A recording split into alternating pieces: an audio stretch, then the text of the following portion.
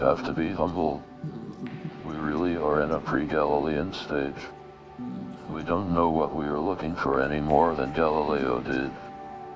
There is an instinct for freedom at the core of human nature, to inquire, to create.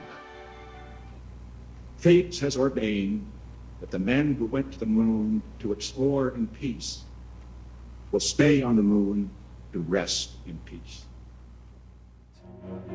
We believe we have one object that can inspire every single person in the planet. How can we reduce the distance between each of those people and the object that will inspire them?